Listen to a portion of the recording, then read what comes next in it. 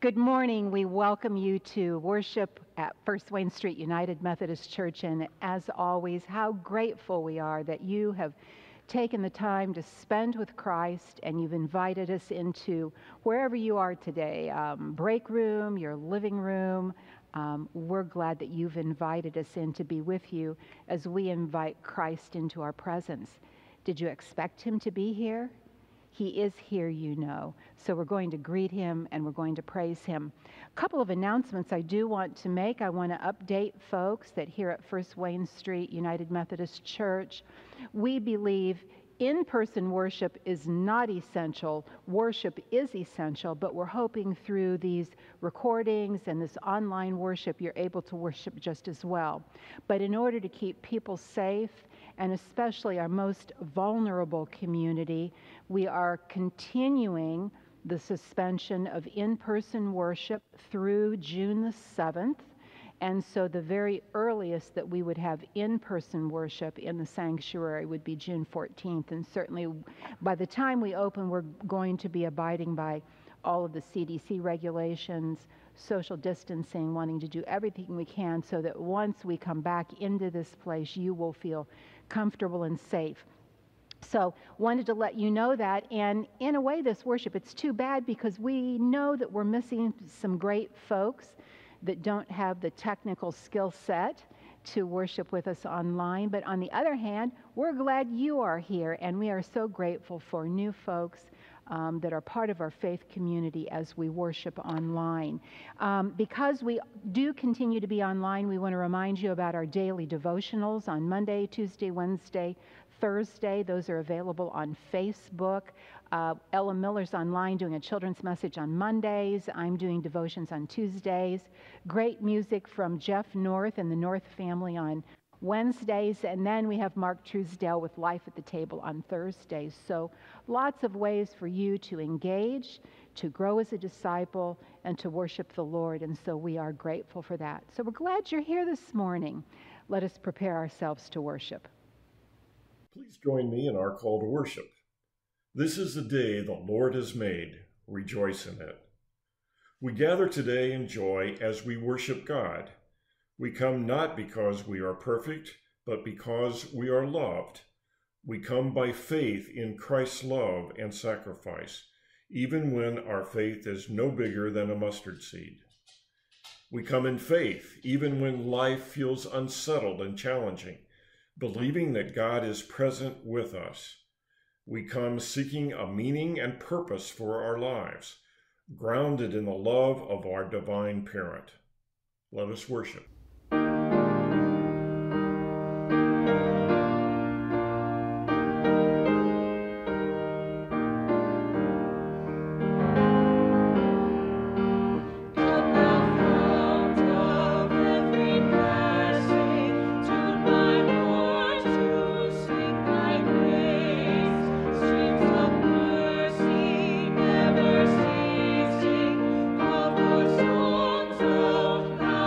Praise.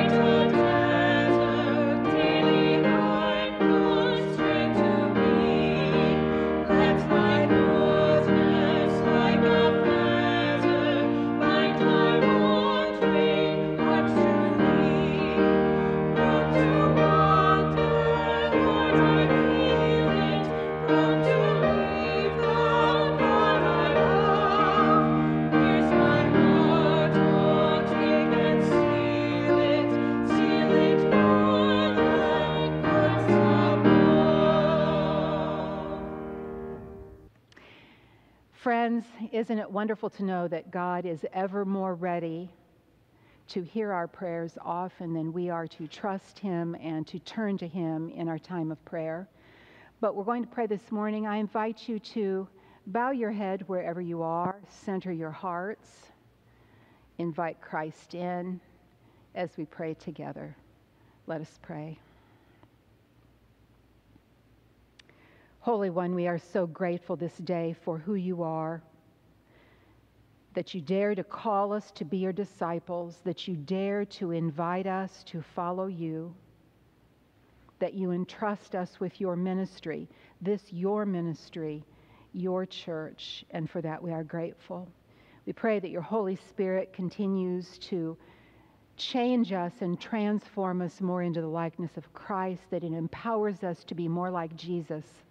Help us to be more extravagantly generous with our gifts and our abilities, with our love and our care and compassion to the world. And we pray that your healing and Holy Spirit continues to be at work in this world as this terrible virus does its worst, and yet in the midst of it all, you call us to do our very best. And so give us the courage and the strength for the day. And today is a Mother's Day Sunday. And so we lift up our mothers. We lift up those who have been like mothers to us as we pray today for our mothers who have given us life and love, that we may show them reverence and love. We pray to the Lord. For mothers who have lost a child through death, that their faith may give them hope, and their family and friends support and console them. We pray to the Lord.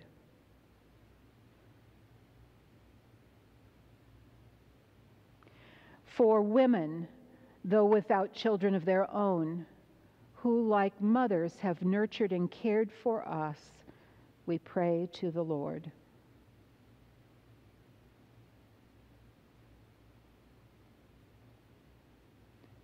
For mothers who have been unable to be a source of strength, who have not responded to their children, and have not sustained their families, we pray to the Lord. Loving God, as a mother gives life and nourishment to her children, so you watch over your church. Bless these women, that they may be strengthened as Christian mothers. Let the example of their faith and love shine forth. Grant that we, their sons and daughters, may honor and remember them, always with a spirit of profound respect. Grant this through Christ our Lord. And now let us join our voices together in the prayer that Jesus taught his disciples. Our Father, who art in heaven, hallowed be thy name. Thy kingdom come, thy will be done, on earth as it is in heaven. Give us this day our daily bread, and forgive us our trespasses as we forgive those who trespass against us. And lead us not into temptation, but deliver us from evil. For thine is the kingdom, and the power, and the glory forever. And all of God's people said, Amen.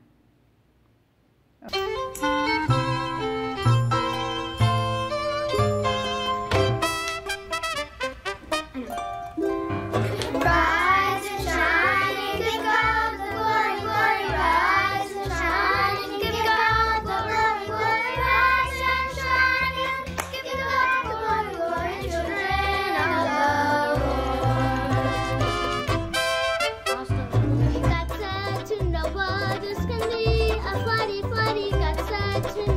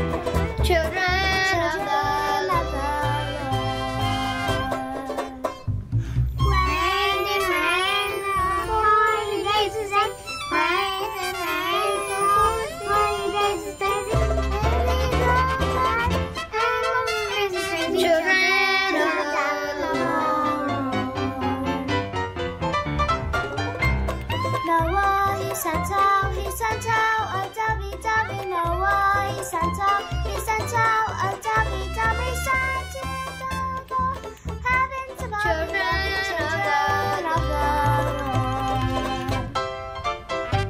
the sun came out and dried off the lenny. Sun came out, dried off the lenny.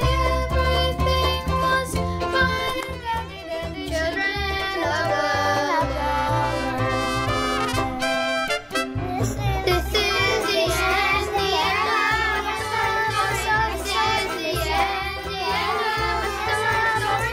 Everything was hunky-dory, children of the Lord.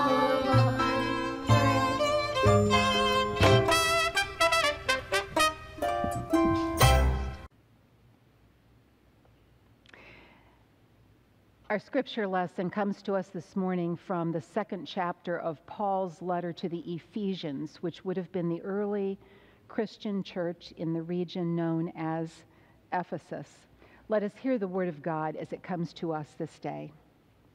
Paul writes, "You were dead through the trespasses and sins in which you once lived, following the course of this world, following the ruler of the power of the air, the spirit that is now at work among those who are disobedient.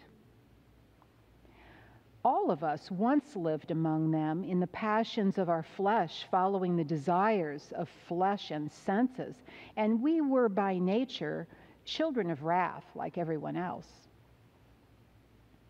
But God, who is rich in mercy, out of the great love with which he loved us, even when we were dead through our trespasses, made us alive together with Christ. By grace you have been saved, and raised us up with him, and seated us with him in the heavenly places in Christ Jesus, so that in the ages to come he might show the immeasurable riches of his grace in kindness toward us in Christ Jesus. For by grace you have been saved through faith, and this is not your own doing. It is the gift of God, not the result of works, so that no one may boast. For we are what God has made us, created in Christ Jesus for good works, which God prepared beforehand to be our way of life." This is the word of God for the people of God. Thanks be to God. Will you pray with me as we prepare to receive the message? Lord, may the words of my mouth and the meditation of our hearts be acceptable to you, O Lord, our rock and our Redeemer. Amen. Okay, so here is a question. What really matters in your life? What are the key foundational principles that guide your decisions and your priorities? What is the rock that is solid under you, that is immovable, that's always there? What is it that really matters in your life? I think especially during this time of challenge, but perhaps through any times of challenge, too often we get caught up in what's going on around us. We major in the minors, and then something happens that really grabs hold of us, perhaps grabs hold of our souls. And we begin to think about, what is it in life that really matters? What are the key hallmarks, the key foundations on which I stand? What are the truths that for me are rock solid? I think in my own life, too often there have been times when I have allowed other people to sway what I do or influence the decisions I make. I let the world around me influence my priorities or my values. But at the end of the day, when you look inside your very self, what is it you believe? What is it you believe to be true? What is at the heart of your life and your values? What is most important in your life? I wanted to even ask this question. What is it that you would be willing to give your life for. These times that we're in really perhaps have our lives, our values, a swirl. We're navigating waters we've never been in before. I think in some ways people are suddenly discovering that there are things that they've taken for granted that they shouldn't have. They're beginning to really reevaluate what is important in life and what they want to make a priority. And I think maybe people are even looking at what are the things that I've counted on in my life that suddenly I can't depend on anymore. What is it I'm going to depend on? And so I thought of a variety of things. First of all, I was thinking about how many people are finding their financial foundations shaken. Perhaps too often we depended on money to give us security, and suddenly now it's not there anymore. Jobs have been lost. Hours have been cut back. Businesses are finding that they aren't able to do the same kind of work they did, and so they're struggling financially. And, you know, it really came to my mind as this payroll protection plan came out, and there was a sense that there were limited dollars and limited time, and businesses and people were so scared and so panic-stricken that they were rushing to see if they could apply for these programs to help offer them support. There were small business owners that, right in our own congregation that I talked with, that were veritably in tears. They were so concerned about their business. Suddenly things that they had counted on in the past, they couldn't depend on anymore. So many are finding that their financial foundations have been shaken. I thought about institutions, our governments that we counted on, whether it's our national government, whether it's our state government, and this is not trying to be political. We're looking at all kinds of institutional leadership, and we're wondering, we're not sure whether we can believe them, we're not sure that we can trust them, we're not sure they're going to continue. And so not only have maybe our financial foundations been shaken, our business foundations been shaken, but we're finding we're shaken by watching our institutional foundations. We're wondering about the church, and the church will continue. Jesus has promised that. But we're wondering about our institutions. And then we think about our families and our friends. We're seeing people get sick. We're seeing loved ones die, people that we had come to depend on, thinking that they would always be there. I jotted family members and friends have been infected by the virus. And then some of our members, they've been around family members that may have had the virus, and they're worried about their family and having to quarantine. We are worried about fragile family members and friends. And suddenly, our health foundations have been shaken. And in the midst of dealing with all of this change and quarantine, our mental and emotional foundations have been shaken. And not everything that's happening in our world is about the virus. The congregation here has lost a dear, dear friend and member of our faith community completely unexpectedly, that didn't have anything to do with the virus. And suddenly we find ourselves in the midst of grief.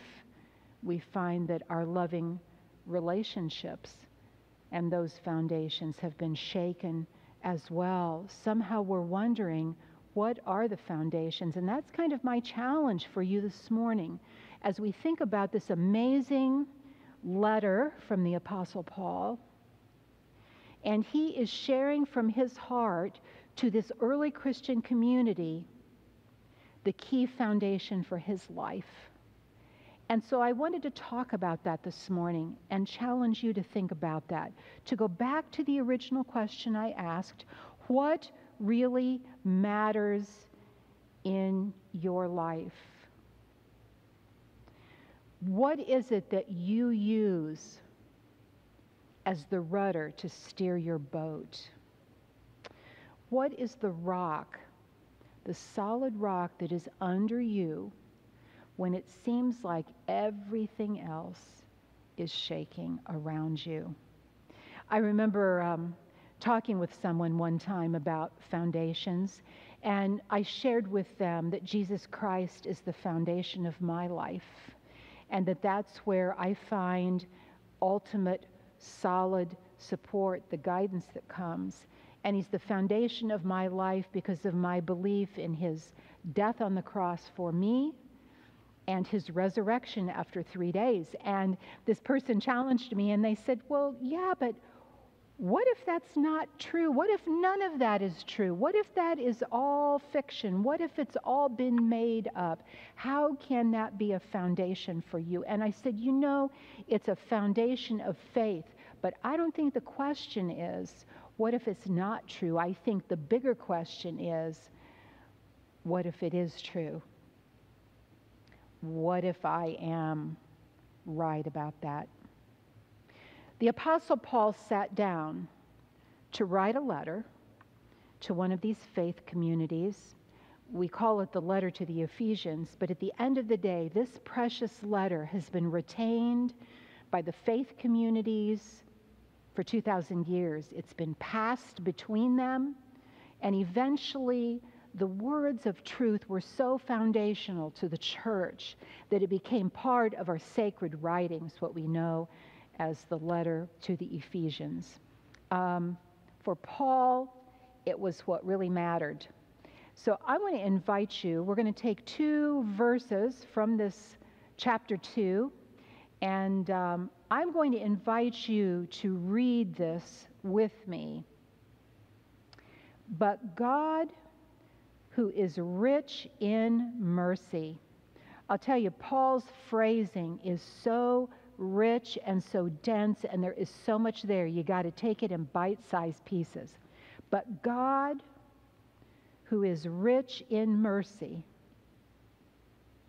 out of the great love with which he loved us, even when we were dead through our sins, our trespasses, even though we were spiritually dead through our trespasses, made us alive together with Christ.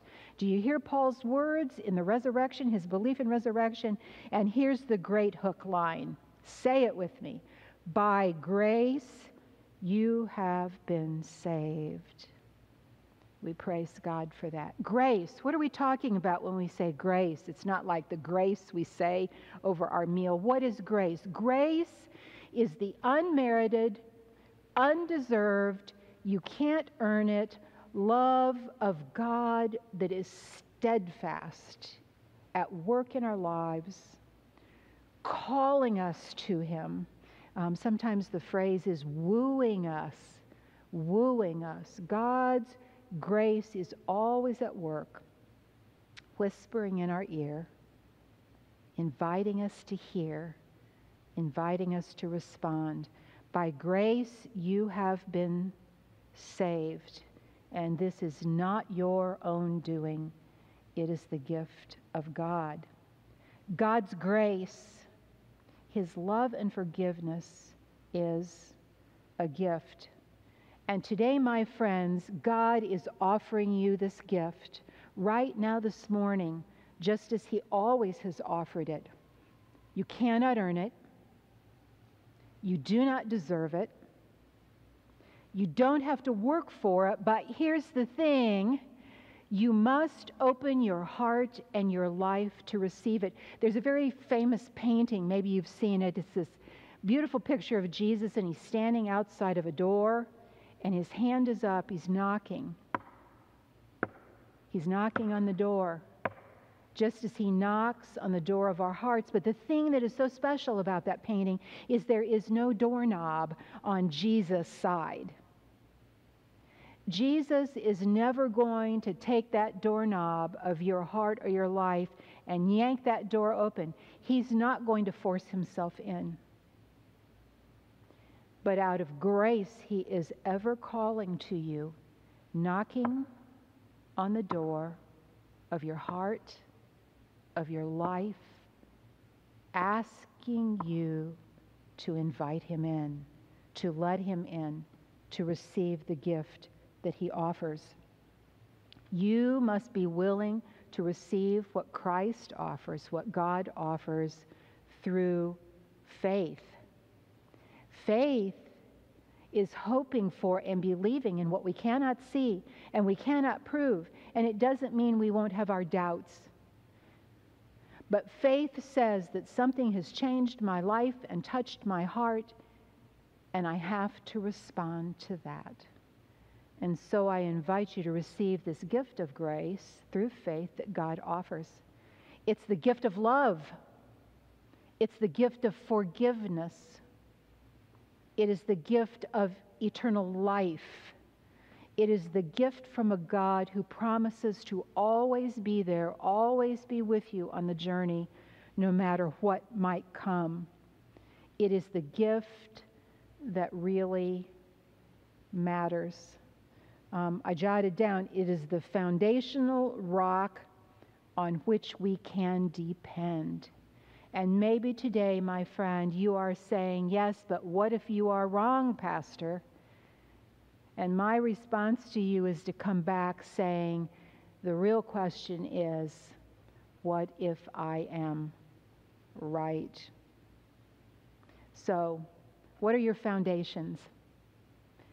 I would say family does matter, friends matter, being kind to others and working hard, all of that matters. Those are important principles for life.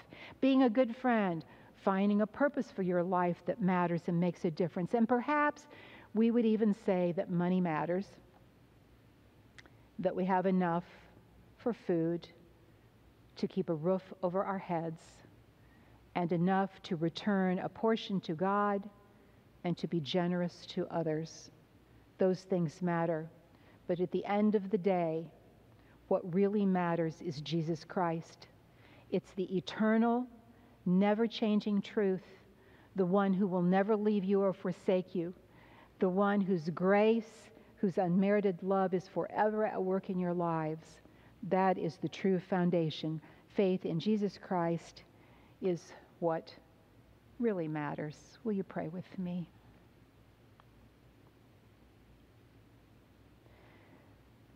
Lord, we hear you knocking at our hearts, at our lives, knocking on the door of our very souls. And we pray this day that each one of us can commit ourselves to you through faith, to follow you and to be your disciples, to invite you into our lives and into our hearts, that we make you the most important thing in our lives, the thing that really matters. And Lord, I know this day that there are some who have already committed themselves to you, but each and every day, each and every moment becomes a new opportunity to recommit, to pick ourselves up, to allow you to brush us off, and to begin again as a disciple. And I believe there is also someone out there who has been searching and seeking, feeling unsettled, and looking for that one thing that will make all of the difference. And so, Lord, I pray this day that in hearing your word, they will step out and commit themselves for the first time to be your disciple, knowing that we don't have to have all of the answers. We never will have them all. But each day when we place our lives and ourselves in your keeping, you will comfort us, you will strengthen us, you will guide us, and you will fill us with the presence of your Holy Spirit. It is in your name that we pray, and all of God's people said, amen. Amen.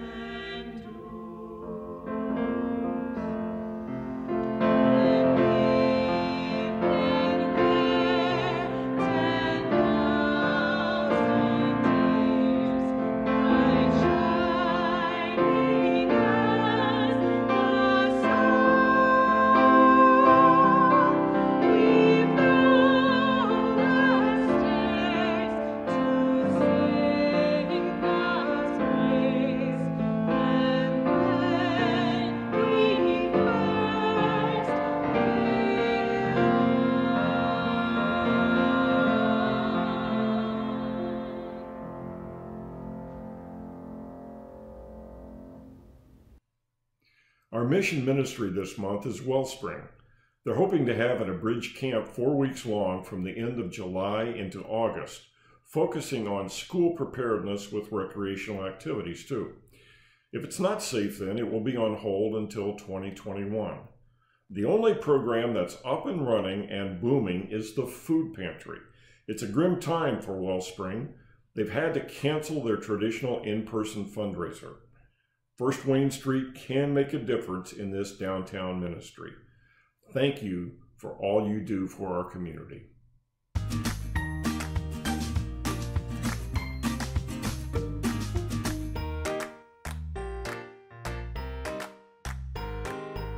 Our food bank offers food and personal hygiene items to the nearly 52,000 city residents who experience food insecurity in Allen County. Just bring a photo ID and postmark mail and we will get you what you need. We're blessed to have a fleet of vehicles to make visits all over the city with our Wellspring on Wheels program.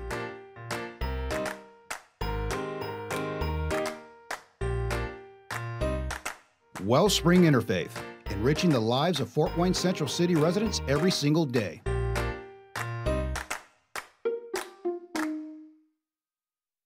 Please join me in prayer. Thank you, God, for the opportunity of giving back some of your blessings that you've given to us. Bless the ministries that you have asked us to support. In Christ's name, amen. We will feast in the house of Zion. We will sing with our hearts restored. He has done great things. We will say together, we will feast.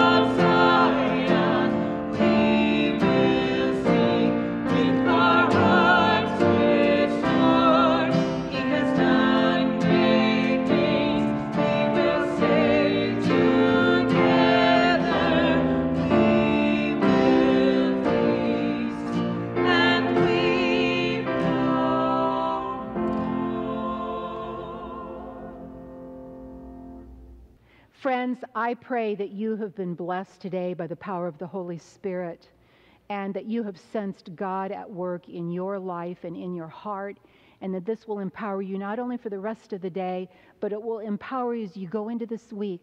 God is going to bring people into your life that you are called to pray with, you are called to be kind to, you are called to reach out with the love of Christ. I don't know what that's going to be for you this week, but I know that God has called you and God has empowered you and God will use you if you will let him do that. So let us prepare to hear the benediction, the good word. Go now in the peace and the love and the grace of God Almighty, who pours his grace into your life, and we simply receive it by faith. The Lord bless you and keep you. The Lord lift up his face to shine upon you and to be gracious to you. The Lord lift up his countenance upon you and give you peace. Go in peace this week, my friends. Amen.